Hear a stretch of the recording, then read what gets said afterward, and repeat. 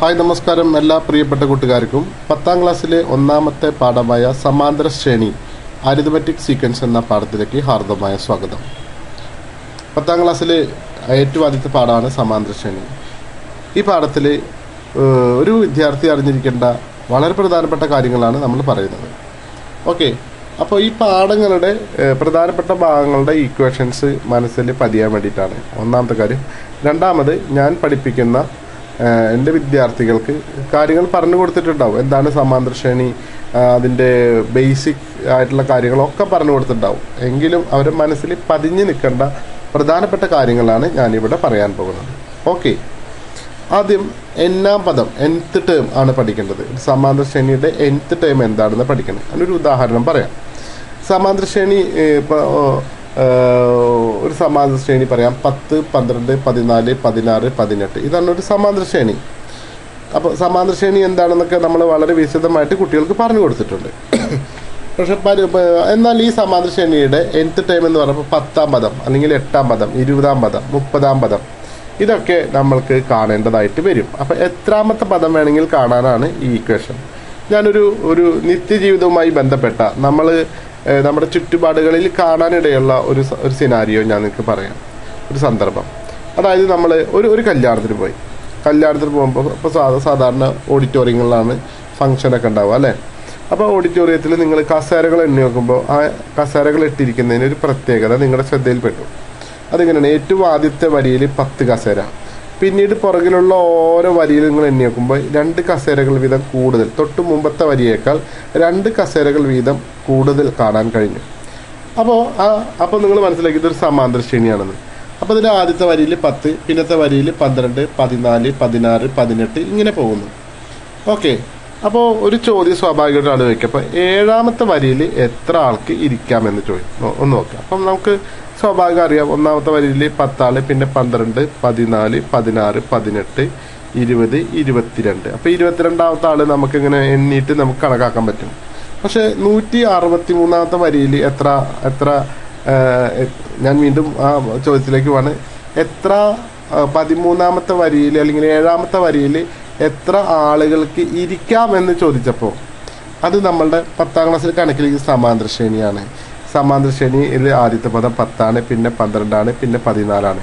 അങ്ങനെയാണെങ്കിൽ ഏഴാമത്തെ പദം എത്ര? അപ്പോൾ 7ാമത്തെ പദം പരീക്ഷയ്ക്ക് നമുക്ക് 7ാമത്തെ പദം എന്നൊക്കെ അല്ല, നമ്മുടെ ജീവിതവുമായി ബന്ധപ്പെട്ട ഉദാഹരണങ്ങളാണ് പറയാം. അപ്പോൾ ഓണത്തിന് ഒരു വട്ടം ചോദിച്ചിട്ടുള്ളതാണ് പരീക്ഷ. ഓണത്തിന് പൂക്കൾ ഇട്ടിരിക്കുന്നത് പ്രത്യേക രീതിയിലാണ്, ഒരേ പൂക്കൾ ഉപയോഗിച്ച്. ആദ്യത്തെ വരിയിൽ 10 പൂക്കൾ, ആദ്യത്തെ വരിയിൽ 50 പൂക്കൾ, പിന്നീട് ഉള്ള ഓരോ വരിയിലും 2 പൂക്കൾ വീതം കുറവ്. അപ്പോൾ നമുക്ക് സമാന്തര ശ്രേണി മനസ്സിലായത് 50, 2 കുറവ് 48, പിന്നെ 2 കുറവ് 46, ഇങ്ങനെ കുറഞ്ഞ് വരുന്ന രീതിയിലായിരുന്നു.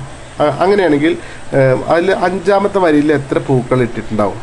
ഓക്കെ, അപ്പോൾ എന്ന് പറഞ്ഞാൽ 5ാമത്തെ വരിയിൽ എത്ര പൂക്കളുണ്ട് എന്നുള്ളതാണ് ആ സമാന്തര ശ്രേണി. 50, 48, 46 അങ്ങനെയാണ്. അപ്പോൾ അത് 5ാമത്തെ പദം എത്ര എന്നാണെന്ന് നമ്മൾ മനസ്സിലാക്കണം. ഓക്കെ, അപ്പോൾ അതിനാണ് nth ടേം ഉപയോഗിക്കുന്നത്. 2 ആൽജിബ്രിക് ഫോം അല്ലെങ്കിൽ ബീജഗണിത രൂപം നമ്മൾ കണക്ക് ചെയ്യുമ്പോൾ അത് മനസ്സിലാക്കും. സാധാരണ ഓരോ സമാന്തര ശ്രേണിക്കും ഒരു സമവാക്യമുണ്ട്. അതിനെക്കുറിച്ച് കണക്ക് ചെയ്യുന്ന സമയത്ത് പറഞ്ഞുതരാം. ഓക്കെ, അപ്പോൾ അത് എന്നാം പദവുമായി ബന്ധപ്പെട്ടുള്ളതാണ്, നിങ്ങളതിൽ ടെൻഷൻ അടിക്കേണ്ട. 3ാമത്തെ സം എന്ന് പറഞ്ഞ തുക. ഇപ്പം നമുക്ക് നേരത്തെ പറഞ്ഞ ഉദാഹരണം തന്നെ ഓഡിറ്റോറിയത്തിലെ കാര്യങ്ങളൊക്കെ ആദ്യത്തെ 5 വരിയിലും കൂടിയിട്ട് എത്ര ആളുകൾക്ക് ഇരിക്കാമെന്ന് ചോദിച്ചു കഴിഞ്ഞാൽ നമുക്ക് ആ രീതിയിൽ ഉത്തരം കാണാം. നമുക്ക് ആദ്യം 1ാമത്തെ വരിയിലെ 10, 2ാമത്തെ വരിയിലെ 12, 3ാമത്തെ വരിയിലെ 14, 4ാമത്തെ വരിയിലെ 16, 5ാമത്തെ വരിയിലെ 18 ഇതങ്ങോട്ട് കൂട്ടിയാൽ കിട്ടും. അത് ആദ്യത്തെ 30 വരിയിൽ എന്ന് പറഞ്ഞു കഴിഞ്ഞാൽ നമുക്ക് ചിലപ്പോൾ കാണാൻ പറ്റിയെന്ന് വരില്ല. അപ്പോൾ അങ്ങനത്തെ രീതിയിൽ വളരെ സമയമെടുക്കേണ്ട ഈ കണക്കുകളൊക്കെ നമുക്ക് പെട്ടെന്ന് ചെയ്യാനാണ് ഈ രീതി ഉപയോഗിക്കുന്നത്. Okay, 4ാമത്തേൽ algebraic form of some, തുകയുടെ ബീജഗണിത രൂപം. തുകയ്ക്കും ഒരു ബീജഗണിത രൂപമുണ്ട്, സമാന്തര ശ്രേണിക്കും 2 ബീജഗണിത രൂപമുണ്ട് കേട്ടോ.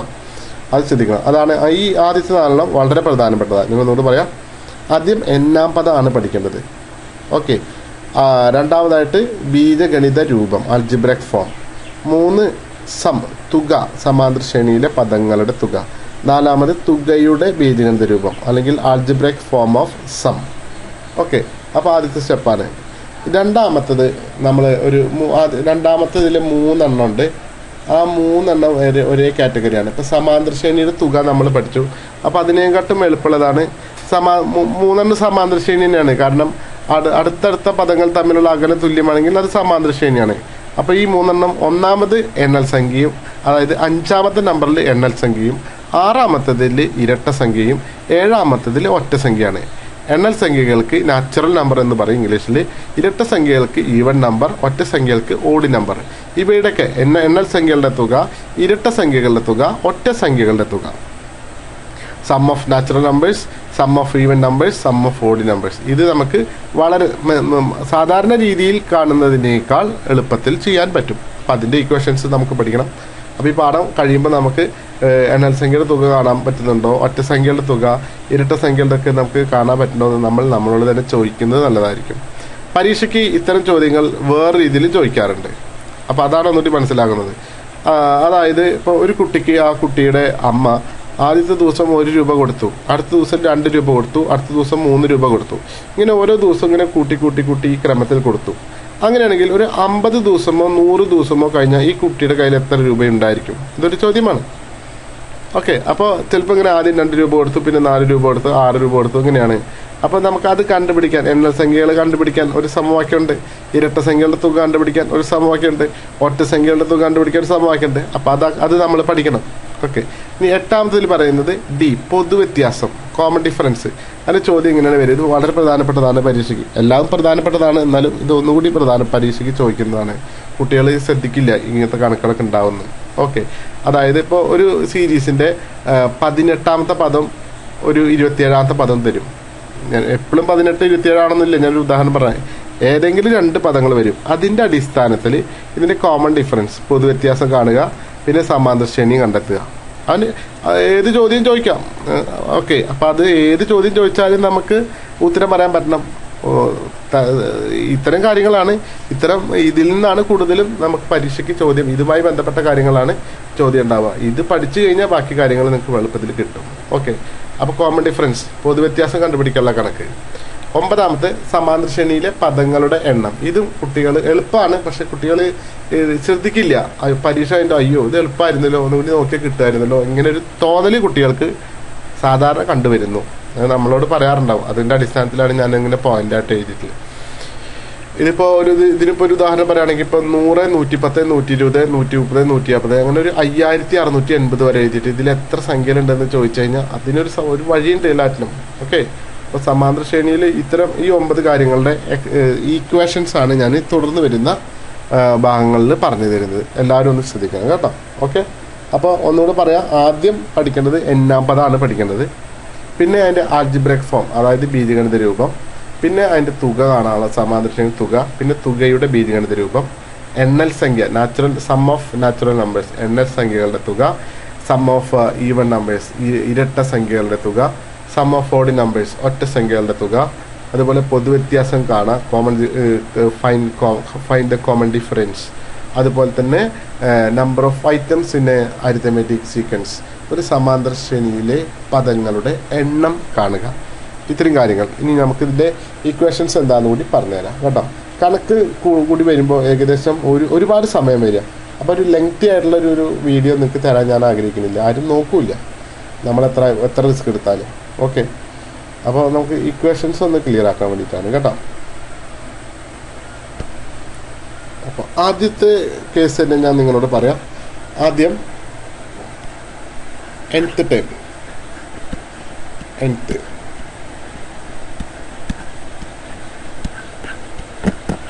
nth ടൈം എന്ന് പറഞ്ഞാൽ n-ാം പദം നമുക്ക് xn എന്ന് പറയാം.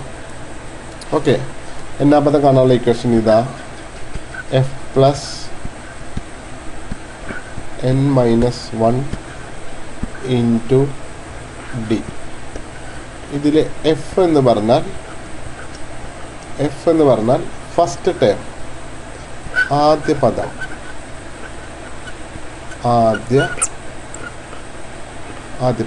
അതായത് ഫസ്റ്റ്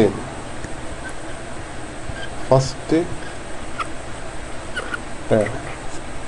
ഡി എന്ന് പറഞ്ഞു കഴിഞ്ഞാൽ പൊതുവ്യത്യാസം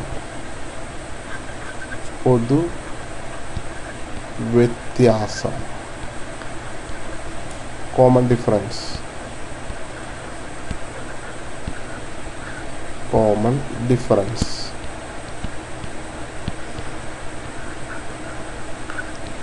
ഇതിൻ്റെ കണക്കുകളൊക്കെ വേറെ വീഡിയോയിലുണ്ട്. അപ്പോൾ ഈക്വേഷൻസ് മാത്രമാണ് കറക്റ്റ് ചെയ്യുന്നുള്ളൂ കേട്ടോ. എന്നാലും ഇതിൽ ഡീറ്റെയിൽ ആയിട്ട് ഒരു കാര്യം കൂടി ഒന്ന് രണ്ട് കാര്യങ്ങൾ ശ്രദ്ധിക്കണം. അതിലിപ്പോൾ നമുക്കിവിടെ എക്സ് 10ാം പദം എന്നുള്ളതിന് നമുക്ക് ഈ സമവാക്യത്തിൽ കൊടുക്കാം. F + 10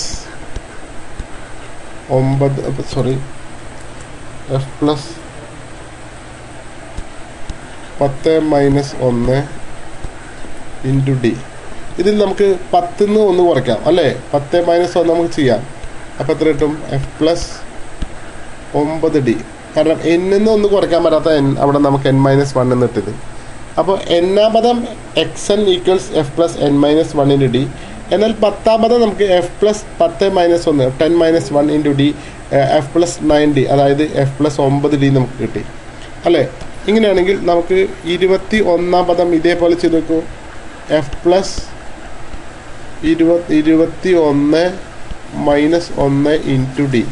അപ്പോൾ 21 - 1 നമുക്ക് കിട്ടും F + 20d. ഇതിൽ എഫിനും ഡിക്കും വില കൊടുത്താൽ മതി അല്ലേ? അങ്ങനെയാണെങ്കിൽ 50ാം പദം നമുക്ക് എങ്ങനെ കാണാം? ഞാൻ F + 50 - 1 × d. ഈ 50 - 1 എന്നുള്ള സ്റ്റെപ്പ് നമുക്കൊന്ന് സ്കിപ്പ് ചെയ്തിട്ട് എഴുതാം. F + 49d. ഇതിങ്ങനെ പഠിക്കാം. ഓക്കെ, ഞാൻ 1-2 ചോദ്യം കൂടി ഞാൻ ഒന്ന് ചോദിക്കട്ടെ.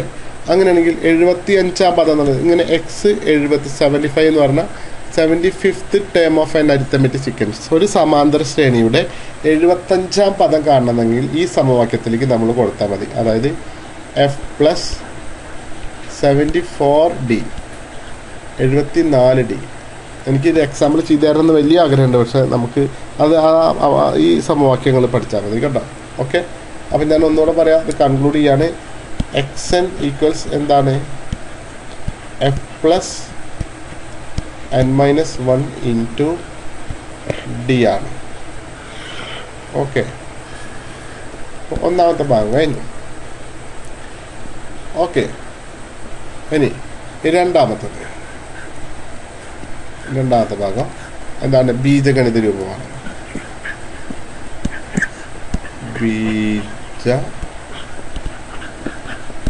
ബീജഗണിത രൂപം. ഇംഗ്ലീഷ് മീഡിയം കുട്ടികൾക്ക്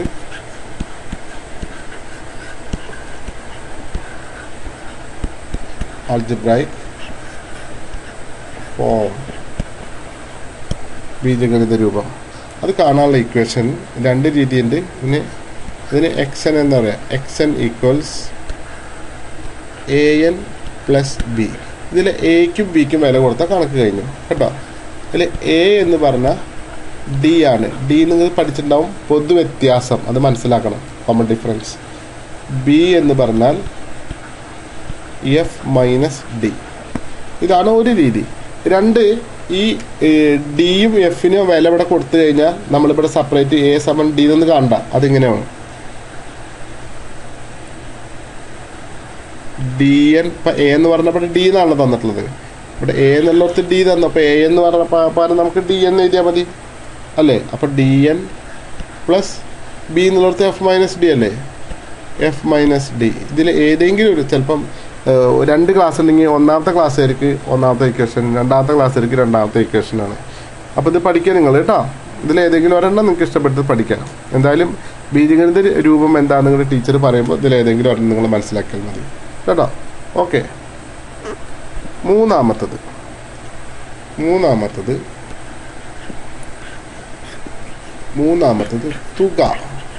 തുക അല്ലെങ്കിൽ സം കാണാൻ നമ്മൾ SN എന്ന വാക്കാണ് ഉപയോഗിക്കുന്നത്. സം ഓഫ് n ഐറ്റംസ് എന്ന്. തുക കാണാനുള്ള സമവാക്യം ഇതാണ്. n/2 × ഇവിടെ എഴുതാം.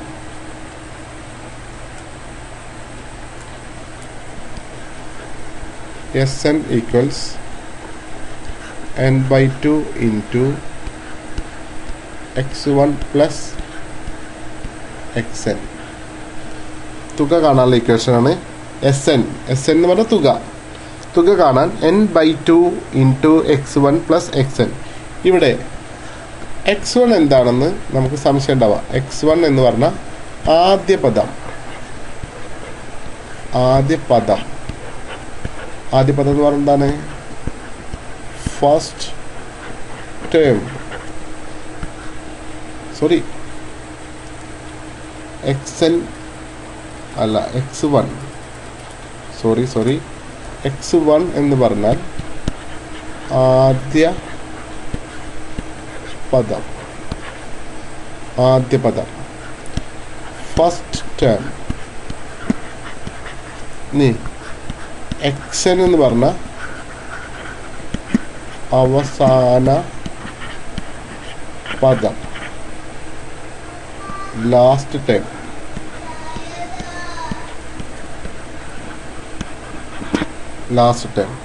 ശ്രദ്ധിക്കുക, ഇതിൽ ഏതെങ്കിലും തന്നിട്ടില്ലെങ്കിലും അത് കാണാനുള്ള സമവാക്യങ്ങളും കാണാനുള്ള കാര്യങ്ങളൊക്കെ നമ്മൾ നോക്കണം. ഞാനൊരു ചെറിയ കണക്ക് എനിക്ക് തരാതിരിക്കാൻ പറ്റുന്നില്ല. അപ്പം നമുക്ക് തുക കാണാൻ സമവാക്യം ഇതല്ലേ. ഇതൊരു കണക്ക് തരാണ്. 10, 12, 14, 16, 18, 20, 22, 24, 26, 28, 30 ഇങ്ങനെ തന്നു. അപ്പോൾ ഇതിൻ്റെ തുക കണ്ടുപിടിക്കാം. നമുക്ക് എത്ര എണ്ണം നോക്കാം? 1. അപ്പോൾ തുക SN ഈക്വൽസ് സമവാക്യം എന്താ? n/2 into x1 plus xn. ശ്രദ്ധിക്കുക, ഇതാണ് സമവാക്യം. ശരിയല്ലേ? ഇനി നമുക്ക് ഇതിലേക്ക് ആവശ്യമുള്ള കാര്യങ്ങളൊക്കെ നോക്കാം. ആദ്യം ഞാൻ പറയാം, n എത്ര പദങ്ങളുടെ തുകയാണ് കണ്ടുപിടിക്കേണ്ടത്. അപ്പം നമ്മൾ നോക്കി 1, 1, 2, 3, 4, 5, 6, 7, 8, 9, 10, 11. നമ്മൾ 11 എഴുതി. ഇനി x1 ആദ്യ പദം ഏതാ? 10. ഇനി xn എന്ന് പറഞ്ഞ ലാസ്റ്റ് പദമാണ്. 30. നമുക്ക് കിട്ടാനുള്ള സംഭവങ്ങളൊക്കെ അവിടെ തന്നിട്ടുണ്ട്. ഇനി ഇതിന് ജസ്റ്റ് വില കൊടുക്കുകയേ വേണ്ടൂ. അപ്പം നിങ്ങൾക്ക് തന്നെ ഒന്ന് പറയാം. ആദ്യം SN തുക സമം n/2. n ഇവിടെ 11 ആണ്. 11/2 ഇൻറ്റു അങ്ങനെയൊന്നുമില്ല, ഇൻറ്റു x1 ആദ്യ പദം 10 പ്ലസ് അവസാന പദം 30. ഓക്കെ. അപ്പോൾ ഇവിടെ നമുക്ക് 11/2 5.5 എന്ന് എഴുതണ്ട, കാരണം നമ്മൾ 11/2 തന്നെ എഴുതാം. ഇനി ഇൻറ്റു 30ഉം 10 കൂടി കൂട്ടിയാൽ നമുക്ക് എത്ര കിട്ടും? 40. ഓക്കെ. അങ്ങനെ 2/40 നമുക്ക് വെട്ടിക്ക് പോവാം അല്ലേ? 20 പ്രാവശ്യം. അപ്പോൾ ഉത്തരം 11 ഇൻറ്റു 20. അപ്പോൾ നമുക്ക് 11 ഇൻറ്റു 2 22 ഇട്ടിട്ട് ഒരു 0 ഇട്ടാൽ മതി. ഉത്തരം 220 ഇത് ഏറ്റവും എളുപ്പമുള്ള കണക്കാണ്. നിങ്ങൾക്ക് മനസ്സിലാവാൻ വേണ്ടിയിട്ടാണ്, ഒരു സിമ്പിൾ എക്സാമ്പിളാണ് കേട്ടോ. ഇങ്ങനത്തെ കുറച്ച് കണക്കുകൾ നിങ്ങൾ എഴുതിയിട്ട് ചെയ്ത് നോക്കുക. കാരണം ഈ സമ്മ് കണ്ടാൽ നിങ്ങളുടെ കോൺഫിഡൻസ് കൂടും. ഒരു 10 കണക്കുകൾ ചെയ്ത് കഴിഞ്ഞാൽ നിങ്ങൾക്ക് കിട്ടും എന്നുള്ള ഇതാണ് ഈ പാഠത്തിലെ ഹാർട്ട്. ഇത് ചെയ്ത് കഴിഞ്ഞാൽ പിന്നെ ഇതിൽ നമുക്ക് വലിയ കണക്കിലേക്ക് പോകാൻ പറ്റും. എല്ലാവരും പ്രത്യേകം ശ്രദ്ധിക്കണം. പഠിക്കണം എന്നുള്ള ആഗ്രഹമുള്ള കുട്ടികൾ അതുപോലെ ചെയ്തോളൂ കേട്ടോ. ഓക്കെ. ഇനി 3ാമത്തെ കഴിഞ്ഞു. ഇനി നാലാമത്തെ കാര്യം സംശയത്തേക്ക് റിപ്പീറ്റ് ചെയ്ത് കാണാം കേട്ടോ. 4ാമത്തെ തുകയുടെ ബീജഗണിത രൂപം.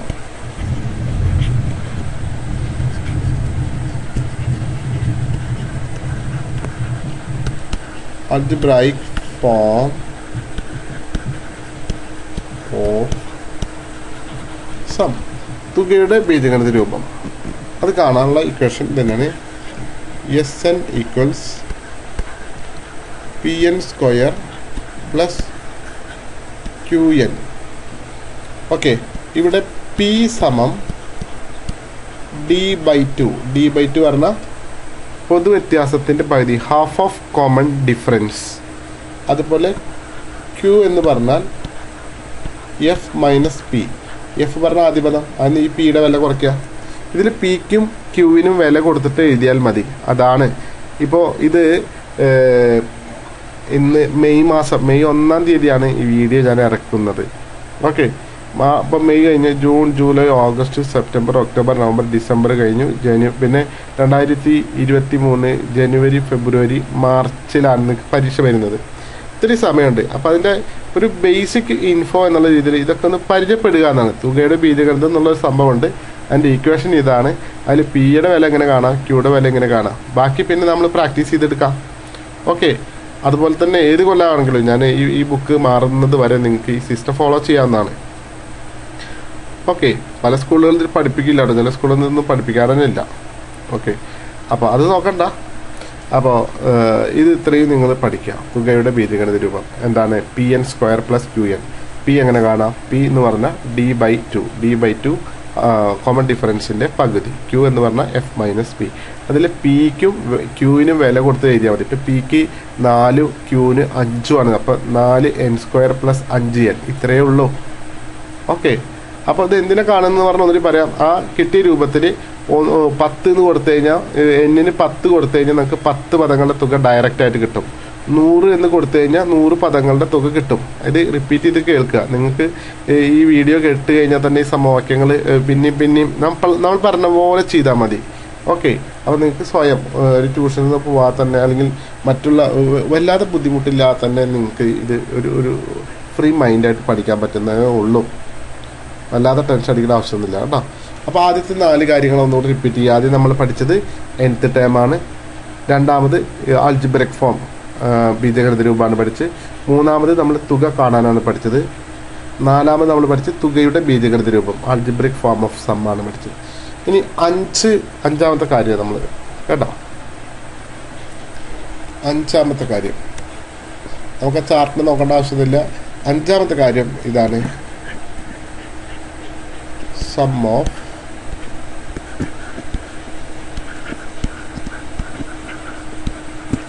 നാച്ചുറൽ നമ്പേഴ്സ്, അതായത് എണ്ണൽ സംഖ്യകളുടെ തുക. ഒരു സോഫ്റ്റ് ആയിട്ടുള്ള ഇക്വേഷനാണ്. ഇവിടെ എണ്ണൽ സംഖ്യയുടെ തുക സമം ഇവിടെ n × n+1/2 എന്നാണ് സമവാക്യം. അതായത് നമ്മൾ ആദ്യത്തെ 10 എണ്ണൽ സംഖ്യയുടെ തുക, അതായത് 1 + 2 + 3 അങ്ങനെ ആയിട്ട് ഒരു 10 എണ്ണത്തിൻ്റെ ആദ്യത്തെ 10 എണ്ണത്തിൻ്റെ തുക കാണാം. ഇതാണ് നമുക്ക് n എന്ന് പറഞ്ഞാൽ അവിടെ എത്ര വരും? അപ്പോൾ അവിടെ n എന്ന് പറഞ്ഞാൽ എത്ര വരും? 10 ആണ്. അപ്പോൾ n+1 എന്ന് പറഞ്ഞാൽ എത്ര വരും? 10 + 1 സമത്ര 11. അപ്പോൾ നമുക്ക് എന്ത് വരാം? 10 × 11/2. 10 × 11 എത്ര? 110/2. അപ്പോൾ എത്ര കിട്ടി? 55. ശ്രദ്ധിക്കുക, 1 മുതൽ 10 വരെയുള്ള എണ്ണൽ സംഖ്യകൾ കൂട്ടിയപ്പോൾ നമുക്ക് 55 കിട്ടി. നമുക്ക് നോക്കാം. 1 1 2 3 3 3 6 6 4 10 10 5 15 15 6 21 21 7 28 28 8 36 36 9 45 45 10 55. കണ്ടാ, നമുക്കിവിടെ കിട്ടിയത് 55ആണ്. അപ്പോൾ ഇത് നമുക്ക് എണ്ണിയെടുക്കാൻ പറ്റും. പക്ഷെ 1 മുതൽ 100 വരെയാണെങ്കിലും നമുക്ക് എങ്ങനെ ചെയ്യാൻ പറ്റുക? എല്ലാവരും നിങ്ങൾ ശ്രദ്ധിക്കണം. അപ്പോൾ 1 to 100 ആദ്യത്തെ 100 എണ്ണൽ സംഖ്യയുടെ തുകയാണ് കണ്ടുപിടിക്കുന്നത്. 1നോട് 2 കൂട്ടി 2നോട് 3 കൂട്ടി 4 കൂട്ടി 5 കൂട്ടി 6 കൂട്ടി 7 കൂട്ടി 8 കൂട്ടി 9 കൂട്ടി 10 കൂട്ടി 12 കൂട്ടി അങ്ങനെ 100 വരെ കൂട്ടിയാൽ കിട്ടുന്ന സംഖ്യ എത്ര സമയം എടുക്കും നോക്കൂ. ഇതാണ് നമ്മൾ വളരെ എളുപ്പത്തിൽ ചെയ്യാൻ പറ്റുന്നത്. അപ്പോൾ n എന്ന് പറഞ്ഞാൽ 100 ആണ്. അപ്പോൾ n+1 എത്ര? 100നോട് 1 കൂട്ടി 101. അപ്പോൾ 100 × 101/2. ഇനിയാണ് നമ്മളുടെ മാത്സ് എൻറിച്ച്മെൻറ്റ് പ്രോഗ്രാമും നമ്മുടെ കുറച്ച് ചങ്കൂറ്റവും കാര്യങ്ങളൊക്കെ വേണം. കണക്കിനോട് വല്ലാതെ പേടിക്കാതിരിക്കുക എന്നാണ്. നമ്മൾ 100 കൊണ്ട് മൾട്ടിപ്ലൈ ചെയ്യുമ്പോൾ 2 0 ഇട്ടാൽ മതി അല്ലേ? അപ്പോൾ 100 × 101. അപ്പോൾ 101 × 208/2 10100 ആണ് /2. 10,000 ബൈ 2 എന്ന് പറഞ്ഞാൽ പകുതി എന്നർത്ഥം. നിങ്ങൾ കൺഫ്യൂഷൻ ഇവിടുന്ന് അങ്ങോട്ട് നോക്കണ്ട.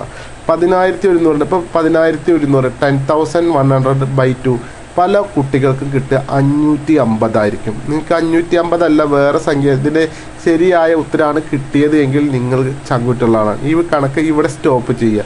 സ്റ്റോപ്പ് ചെയ്തിട്ട് ഈ കണക്ക് നിങ്ങൾ ചെയ്യുക. 10,100 നിങ്ങൾ ചെയ്ത് നോക്കുക.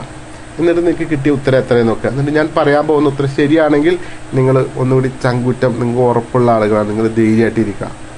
അല്ലെങ്കിൽ പേടിക്കേണ്ട ആവശ്യമില്ല. നിങ്ങളൊന്നുകൂടി ശ്രദ്ധിക്കണം. നിങ്ങൾ ചെറിയ ചെറിയ കാര്യങ്ങൾ മിസ്സാക്കും. അത് വളരെയധികം അപകടമാണ്. നിങ്ങളുടെ മാർക്ക് വളരെയധികം കുറയും. അങ്ങനെ പേടിയുള്ളവർ നമ്മളായിട്ട് വിളിക്കുക. അതിൻ്റെയൊക്കെ പേടി നമ്മൾ മാറ്റി തരും. അതെന്താ, അതിനുള്ള മരുന്ന് നമ്മുടെ കയ്യിലുണ്ട്. ഓക്കെ, അപ്പോൾ ഇതിൻ്റെ ഉത്തരം ഞാൻ പറയാം. 10,100 ബൈ 2 മനസ്സിൽ ചെയ്യാൻ പറ്റും. 10,000 പകുതി 5,000 ആണ്. 100ൻ്റെ പകുതി 50 ആണ്. അപ്പോൾ 5,000 50 കൂട്ടി കൂട്ടിയാൽ ഇത്ര 5,050. അതെ, ഒരു ഫാൻസി നമ്പറാണ്. ചില കാറുകൾക്കൊക്കെ പൈസ കൊടുത്ത് നമ്പർ വാങ്ങണതാണ്. 50-50 ഒക്കെ കേട്ടോ. 50-50 ഒരു ബിസ്ക്കറ്റ് ഉണ്ട്, 50-50. ആ ബിസ്ക്കറ്റ് എല്ലാവരും വാങ്ങുക, എല്ലാവരും വീട്ടുകാർക്ക് കൊടുക്കുക. കഴിക്കുമ്പോൾ പറയാം ഇത് 1 മുതൽ 100 വരെയുള്ള സംഖ്യകൾ കൂട്ടിക്കഴിഞ്ഞാൽ ഈ സംഖ്യയാണ് കിട്ടുകയാണ്. അപ്പോൾ അവർക്ക് സംശയം ഉണ്ടാവും. അവർ ചിലപ്പോൾ വൈകുന്നേരമൊക്കെ വീട്ടിൽ പോയിട്ട് 1 മുതൽ 100 വരെ കൂട്ടി വെക്കുമ്പോൾ ഉത്തരം ശരിയായിരിക്കും. അപ്പോൾ അവർക്ക് നിങ്ങളോടൊരു റെസ്പെക്റ്റ് തോന്നും. കുട്ടി ആൾ മിടുക്കനാണല്ലോ എന്നുള്ളൊരു ചിന്തയൊക്കെ വരും. ഓക്കെ, നമ്മുടെ നിത്യജീവിതവുമായി ഇതേപോലെ രസകരമായ ചില കാര്യങ്ങൾ കണക്ട് ചെയ്യാൻ പറ്റും. നമ്മളുടെ പരീക്ഷയുടെ കണക്കിലേക്ക് ഇത് കൂടി കൊണ്ടുവരുമ്പോൾ പിന്നീട് അത് ആ ജന്മത്ത് നമുക്ക് പഠിക്കേണ്ട ആവശ്യമില്ല എന്ന് മാത്രമല്ല, അപ്പോൾ വരും കാലത്തെ കുട്ടികളോട് ഒരു തമാശ രീതിയിൽ നമുക്ക് പറയുകയും ചെയ്യാം. അപ്പോൾ എന്തായാലും എല്ലാവരും 20-20 അല്ലെങ്കിൽ 50-50 20-20 എന്നാണ് പറഞ്ഞത്. 50-50യുടെ ബിസ്ക്കറ്റൊക്കെ നമുക്ക് കാണാം. ഇനി 20-20 ക്രിക്കറ്റ് അല്ലേ, 20-20യിൽ നമുക്ക് പഠിക്കാനുണ്ട്. കാരണം നമ്മൾ ആൽഫബറ്റ് ABCD അതിൽ T എന്ന ലെറ്റർ 20ാമത്തേനെ, ഈ 20-20 എന്നുള്ളതിന് T20 എന്നാണ് എഴുതുക. അപ്പോൾ T 20ാമത്തെ ലെറ്റർ ആണെന്ന് കൂടി നമുക്കൊരു സന്ദേശമായിക്കൂടെ എങ്ങനെയോ വന്നിട്ടുണ്ട്. ഞാൻ കണ്ടുപിടിച്ചതല്ല, ഞാൻ അതിൽ ഇത് മനസ്സിലാക്കിയതാണ്. അപ്പോൾ നമ്മുടെ ചുറ്റുപാടിൽ നിന്നും പല അറിവുകളും നമുക്കുണ്ട്. ഓക്കെ, അപ്പോൾ PSC പരീക്ഷകളിൽ, UPSC പരീക്ഷകളിൽ, അതുപോലെ എൻട്രൻസിലൊക്കെ ഇതുപോലെ ചില കോഡ്, ബാങ്ക് ടെസ്റ്റുകളിലൊക്കെ അതുപോലുള്ള ഈ ആൽഫബറ്റ്സിൻ്റെ നമ്പർ അറിഞ്ഞുകൊണ്ടുള്ള കുറേ മെമ്മറി, മെൻ്റൽ അരിതമെറ്റിക് പ്രോബ്ലംസൊക്കെ ഉണ്ട്. അതൊക്കെ ഉപകാരപ്പെടും. ഒരു ടീച്ചറായതുകൊണ്ട് ഞാൻ ശ്രദ്ധിച്ചു, കുട്ടികളായ കാരണം നിങ്ങളും അത് ശ്രദ്ധിക്കണം. ഓക്കെ, അപ്പോൾ നമ്മൾ പറഞ്ഞു വന്നത് എണ്ണൽ സംഖ്യകളുടെ തുക എന്ന് പറയുന്നത് n×n+1/2 ആണ് കേട്ടോ. ഇതൊന്ന് പറഞ്ഞു പഠിക്കണം. ഒരു ആദ്യത്തെ 20 എണ്ണൽ സംഖ്യയുടെ തുക കാണുമ്പോൾ 20×21/2. ഇപ്പം നമ്മൾ ചെറിയ കണക്ക് പറയും. ആദ്യത്തെ 5 എണ്ണൽ സംഖ്യയുടെ തുക 5, അപ്പോൾ 5×6/2. 5×6 30, 30ൻ്റെ പകുതി 15 ആണ്. ആദ്യത്തെ 6 എണ്ണൽ സംഖ്യയുടെ തുക 6×7/2. 6×7 42, 42ൻ്റെ പകുതി 21 ആണ്. അത് മനസ്സിലായോ? ഇതേപോലെ ഞങ്ങൾ ചെറിയ കണക്കുകൾ 4 എണ്ണൽ സംഖ്യയുടെ തുക 4×5 20, 4×5/2. n×n+1/2 അല്ലേ, 4×20/2 10. അപ്പോൾ അത് നമ്മൾ നമ്മുടെ മനസ്സിനോട് തന്നെ ഉറപ്പിക്കണം, ശരിയാണെന്ന്. ഓക്കെ, അപ്പോൾ അടുത്ത 6ാമത്തെ ലെവലിലേക്ക് നോക്കാം. ആറാമത്തെ ഇരട്ട സംഖ്യകൾ, സം ഓഫ് ഈവൻ നമ്പേഴ്സ്. ഇരട്ട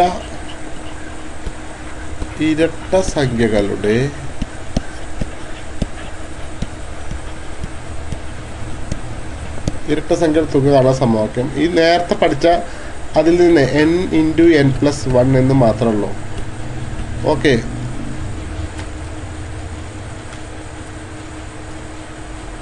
n×n+1. അപ്പോൾ നേരത്തെ പഠിച്ച സമവാക്യത്തിൻ്റെ ബൈ 2 ഒഴിവാക്കിയാൽ മതിയെന്ന്. ഓക്കെ, അതുപോലെ ഒറ്റ സംഖ്യകളുടെ തുക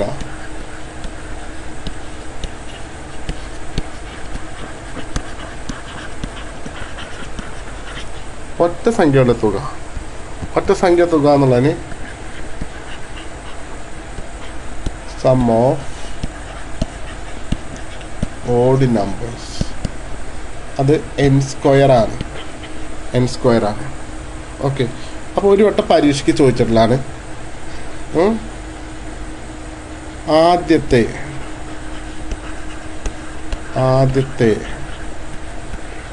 100 എണ്ണൽ സംഖ്യകൾ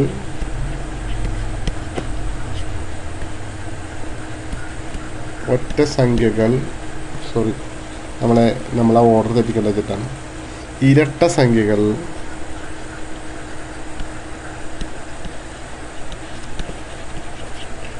ഒറ്റ സംഖ്യകൾ ഇവയുടെ തുകയാണ്. അതായത് എണ്ണൽ സംഖ്യ എന്ന് പറയുന്നത് എന്താ? നാച്ചുറൽ നമ്പേഴ്സ് 1 2 3 4 വെച്ചിട്ട് 100 എണ്ണം. ഇരട്ട സംഖ്യ എന്ന് പറഞ്ഞു കഴിഞ്ഞാൽ ഈവൻ നമ്പേഴ്സ്, അതിൻ്റെ 100 എണ്ണം. ഒറ്റ സംഖ്യ പറഞ്ഞാൽ എന്താ? ഓഡ് നമ്പർ, അവരുടെ 100 എണ്ണം. ഇവിടെ തുക കാണാൻ ഒരു 10ലെ ഒരു ചോദ്യമാണ്, വലിയൊരു ചോദ്യമാണ്. അപ്പോൾ ഇതിന് നമ്മൾ എന്ത് ചെയ്തു? n into n+1. ഇവിടെ നമുക്ക് ആദ്യത്തേന് നമ്മൾ പഠിച്ചിട്ട് n ഇൻറ്റു n+1/2 ആണ്. അപ്പോൾ n പറഞ്ഞ 100 ആണ്.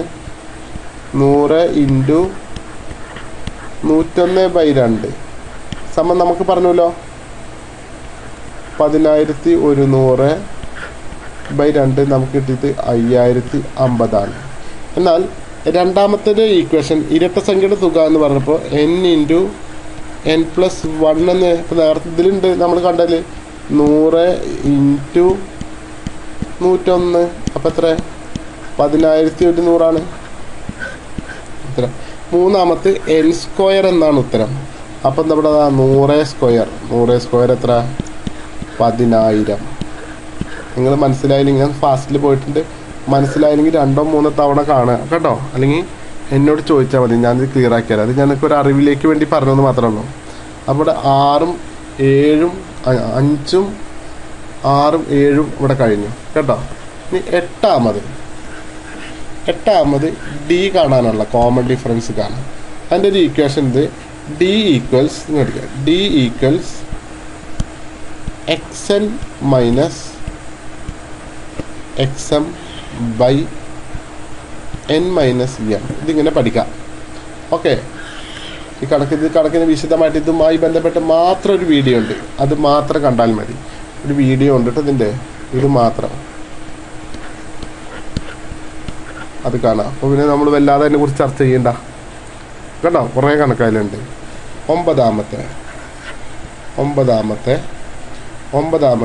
n കാണാനുള്ള ഇക്വേഷൻ ഇതാ xn minus x1 by d+1. ഈ xn എന്ന് പറഞ്ഞാൽ നമുക്കറിയാം അവസാന പദം, നമ്മൾ ഇപ്പോൾ ഡിസ്കസ് ചെയ്തിട്ടില്ല. xn എന്ന് പറയുമ്പോൾ അവസാന പദം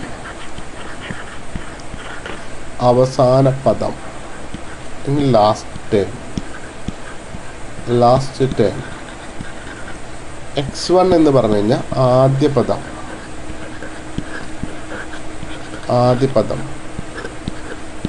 ഫസ്റ്റ് ടേം. ഡി നമുക്കറിയാം അല്ലേ. പക്ഷെ ഇതിൻ്റെ ഒരു കണക്ക് ചെയ്യാതെ എനിക്കൊരു മനസ്സമാധാനം ഇല്ല, കാരണം ഇത് നിങ്ങൾക്ക് പെട്ടെന്ന് എളുപ്പത്തിൽ കിട്ടണില്ല.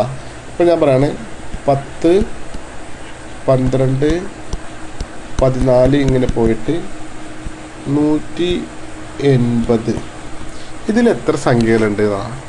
അപ്പോൾ നമുക്ക് n കാണണമെങ്കിൽ equation xn minus x1 by d+1. ഇതിവിടെ നമ്മളൊരു വര വച്ചിട്ട് ഇതിക്ക് വേണ്ട xn അവസാന പദം എത്ര? 180. x1 ആദ്യ പദം എത്ര? 10. d എത്ര? 2 ആണ്. പൊതു വ്യത്യാസം 2. 10 11 14 എന്ന് പറയുമ്പോൾ 2 ആണല്ലോ കോമൺ ഡിഫറൻസ്. ഇനി ഇതിലേക്ക് വില സബ്സ്റ്റിറ്റ്യൂട്ട് ചെയ്യുക, ഇത് മാത്രമേ അവിടെ ചെയ്യണുള്ളൂ. അപ്പോൾ 180 മൈനസ് 10 ബൈ പൊതു വ്യത്യാസം കോമൺ ഡിഫറൻസ് 2+1. ഓക്കെ, 180 10 കുറച്ച് കഴിഞ്ഞാൽ 170 170/2 + 1.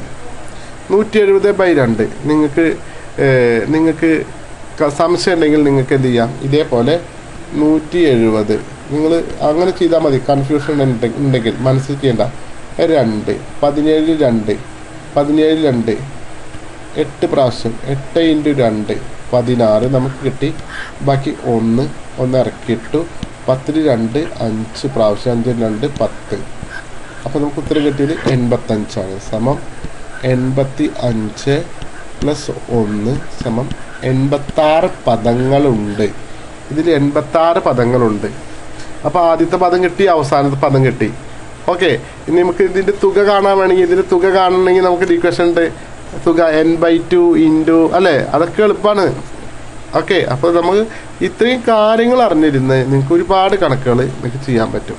അപ്പം ഞാൻ അതിലേക്ക് അതൊക്കെ 4 മാർക്കിൻ്റെ കണക്കുകളൊക്കെ വരും കേട്ടോ. ഓക്കെ, ഇപ്പം നമ്മളോട് ചോദിക്കുന്നു 10ൻ്റെ ഗുണിതങ്ങളായ 10ൻ്റെ മൾട്ടിപ്പിൾസായ എത്ര 3 അക്ക സംഖ്യകളുണ്ട്?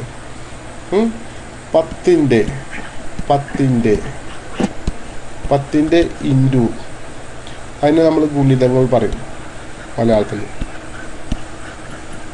ഇംഗ്ലീഷിൽ എന്ത് പറയും? Multiples.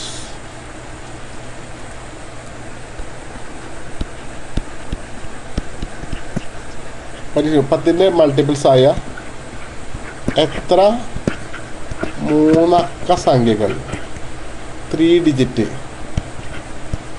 Digit. How many 3-digit numbers are there as multiples of 10 ഈ ലോകത്ത്? അപ്പം നമുക്ക് 3 അക്ക സംഖ്യ എന്ന് പറഞ്ഞാൽ നമുക്കറിയാം 100 മുതൽ 999 വരെയുള്ള സംഖ്യയാണ് 3 അക്ക 3-digit നമ്പർ. അപ്പോൾ അതിൽ 10ൻ്റെ ഗുണിതങ്ങളിലെ മൾട്ടിപ്പിൾസ് ഓഫ് 10ൻ്റെ പ്രത്യേകത അറ്റത്ത് 0 ഉള്ളതാണ്.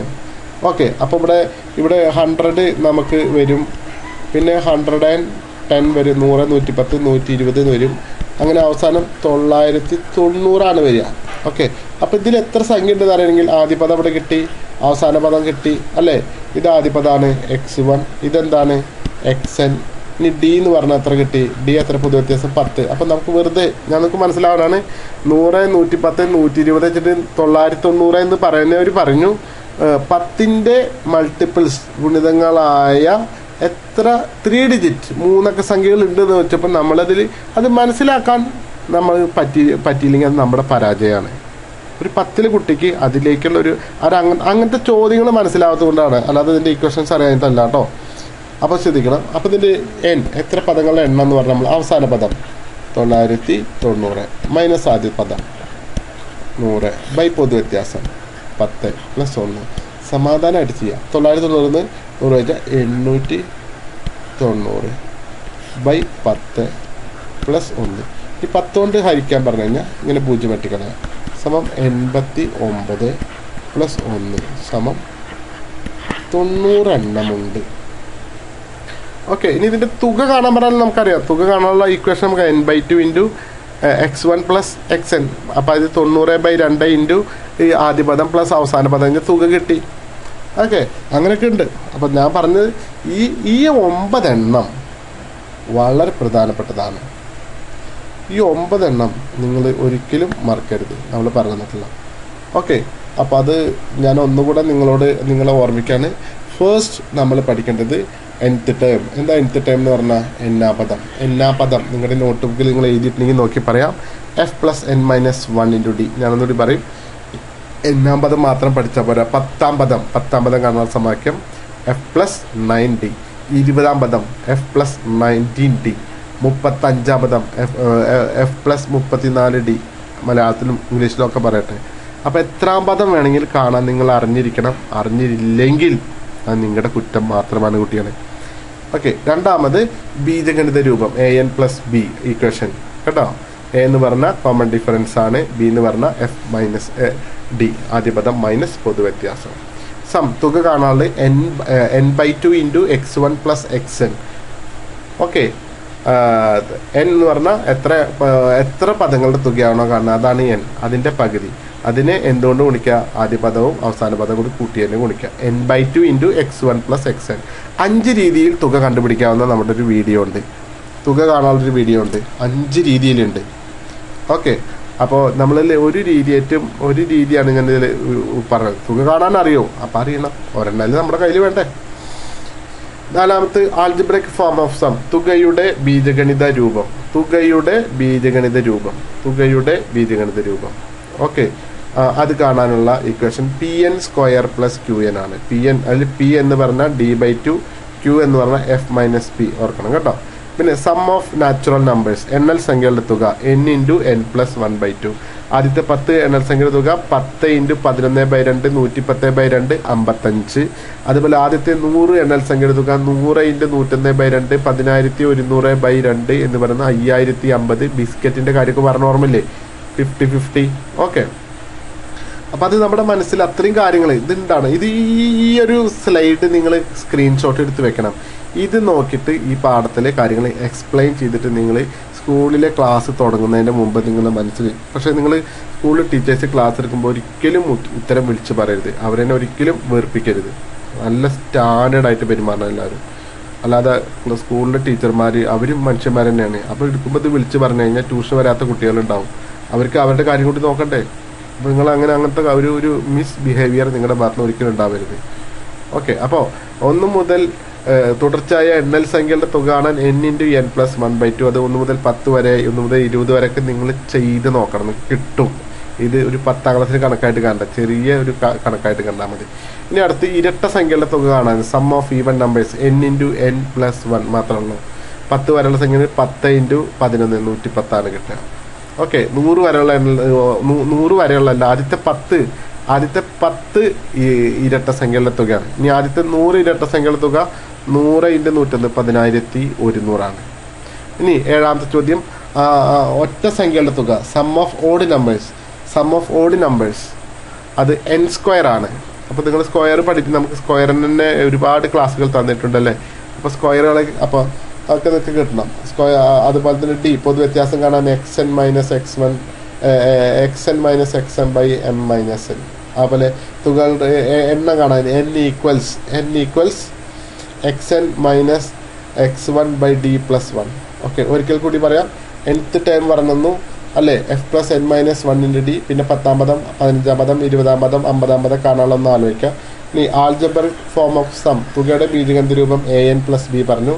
ഇനി തുക എന്ന് പറഞ്ഞാൽ n/2 × x1 + xn പറഞ്ഞു. ഇനി ആൾജിബ്രിക് ഫോം എന്ന് പറഞ്ഞു കഴിഞ്ഞാൽ നിങ്ങൾക്ക് pn² + qn, അതിൽ p = d/2, അതുപോലെ q = f - p പറഞ്ഞു. പിന്നെ എണ്ണൽ സംഖ്യയുടെ തുക n × n+1/2. ഇരട്ട സംഖ്യകൾ ഈവൻ നമ്പേഴ്സിൻ്റെ തുക n × n+1. അതുപോലെ തന്നെ ഒറ്റ സംഖ്യകളുടെ തുക n². d = xn - xm/n-m. അതുപോലെ തന്നെ n എണ്ണം കാണാൻ xn - x1/d+1. അവസാന പദം മൈനസ് ആദ്യ പദം ബൈ പൊതു വ്യത്യാസം +1. ഇത് നിങ്ങൾ റിപ്പീറ്റ് ചെയ്ത് കേൾക്കണം, ആവർത്തിച്ച് കേൾക്കണം. ഈ ഒരു സ്ലൈഡ് നിങ്ങൾ അല്ലെങ്കിൽ ഒരു ഭാഗം, ഈ ക്വസ്റ്റ്യൻ ഇതിൽ ആൻസർ ഇല്ലല്ലോ, ഇത് നോക്കിയിട്ട് ഉത്തരം പറയാൻ പറ്റുന്ന കുട്ടികൾ നിങ്ങൾക്ക് കണക്കിൽ ഫുള്ള് 80 ഔട്ട് ഓഫ് 80 വാങ്ങാനുള്ള കപ്പാസിറ്റി ആയി എൻ്റെ കീഴിൽ പഠിക്കുകയാണെങ്കിൽ. കാരണം എനിക്ക് ഇതുപോലുള്ള കാര്യങ്ങൾ നിങ്ങളുടെ ഹൃദയത്തിലേക്ക് ആക്കി തരാൻ പറ്റുമെന്ന് ഞാൻ വിശ്വസിക്കുന്നുണ്ട്. ഓക്കെ, അപ്പോൾ 10ാം ക്ലാസ്സിലല്ല, ഇനിയിപ്പോൾ കണക്ക് ബുദ്ധിമുട്ടുള്ള ആരും നിങ്ങൾ അങ്ങനെ ഒരു ബുദ്ധിമുട്ടായിട്ട് ഇതിൽ കാണാതിരിക്കുകയാണ് നല്ലത്. കാരണം നമ്മളായിട്ട് കോൺടാക്ട് ചെയ്താൽ മതി, നിങ്ങൾക്ക് എക്സ്ട്രാ ക്ലാസ് തരണമെങ്കിൽ തരാം. ഇനി എൻ്റെ നേരിട്ടുള്ള ക്ലാസ് കേൾക്കുന്ന കുട്ടികൾക്ക് മാത്രമായിട്ടാണ് ഞാനിത് തയ്യാറാക്കിയിട്ടുള്ളത്. അപ്പോൾ ഈ വീഡിയോ മുഴുവൻ നിങ്ങൾ ആരെങ്കിലും കേട്ടിട്ടുണ്ടെങ്കിൽ ഞാൻ മനസ്സിലാക്കുന്നത് നിങ്ങൾക്ക് ഈ കണക്ക് ഇഷ്ടപ്പെട്ടു, നമ്മുടെ ക്ലാസ്സിനോട് താല്പര്യമുണ്ടെന്നാണ്. അപ്പോൾ അങ്ങനെ നിങ്ങൾക്ക് താല്പര്യം ഉണ്ടെങ്കിൽ, കണക്കിനോട് പേടിയുള്ള ആളുകളാണെങ്കിൽ നിങ്ങൾ തീർച്ചയായും ഈ വീഡിയോ ഇതുവരെ കണ്ടിട്ടുണ്ടെങ്കിൽ എനിക്ക് നിങ്ങളെ സഹായിക്കാനുള്ള ഒരു മനസ്സുണ്ട്. പക്ഷേ ഈ പരീക്ഷ മാർച്ച് മാസത്തിലാണല്ലോ നടക്കുക. അപ്പോൾ ഒരു ജനുവരി ലാസ്റ്റെങ്കിലും എന്നോട് കോൺടാക്ട് ചെയ്യണം. ജനുവരിക്ക് ശേഷം നിങ്ങൾ എന്നെ കോൺടാക്ട് ചെയ്ത് കഴിഞ്ഞാൽ എനിക്കൊരു പക്ഷേ നിങ്ങളെ സഹായിക്കാൻ പറ്റുന്നില്ല. കാരണം ജനുവരി ഫെബ്രുവരിയിലൊക്കെ ഞങ്ങൾക്ക് വളരെയധികം തിരക്കുള്ള സമയമായിരിക്കും. അപ്പോൾ നിലവിൽ നമ്മുടെ സമയം ഷെഡ്യൂളുകളൊക്കെ കറക്റ്റ് ആയിട്ടുണ്ടാവും. ഓക്കെ, അപ്പോൾ തീർച്ചയായും അതിന് മുമ്പ് നിങ്ങൾക്ക് കോൺടാക്ട് ചെയ്യാൻ ഞാൻ എൻ്റെ പേര് ഇവിടെ മെൻഷൻ ചെയ്യുന്നു. എൻ്റെ പേര് വിജയവത്സലൻ. പുതിയ ആളുകൾക്ക് വേണ്ടിയിട്ടാണ് കേട്ടോ.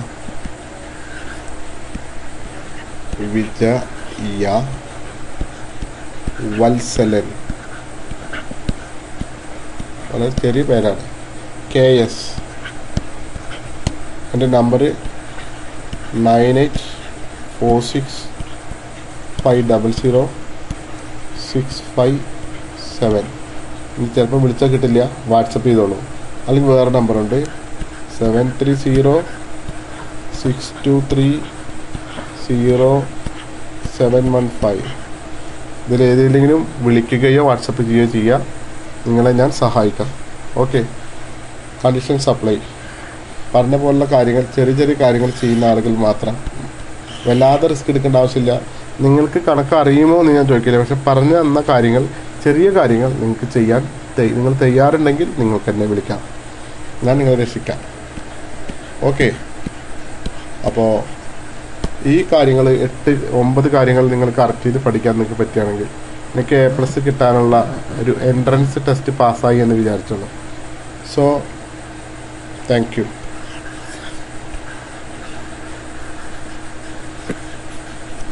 താങ്ക് യു സോ മച്ച് കേട്ടോ. Thank you. ഇത്രയും നേരം ഈ ക്ലാസ് നിങ്ങൾ കേട്ടിട്ടുണ്ടെങ്കിൽ തന്നെ നിങ്ങൾ നല്ല കണക്കിൽ വിജയത്തിൻ്റെ അടുത്തേക്ക് എത്തി എന്ന് ഞാൻ വിശ്വസിക്കുന്നു. So all the best for everybody. Thank you once again.